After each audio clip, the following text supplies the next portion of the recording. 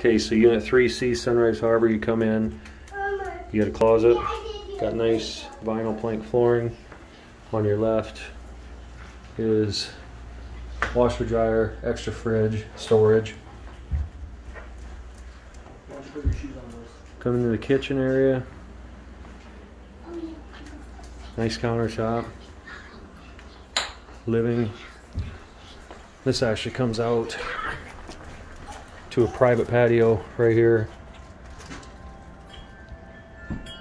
It's pretty nice.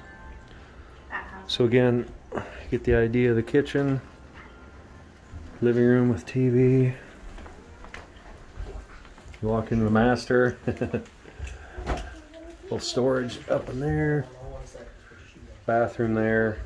It's a full bath with tub. And walk-in closet.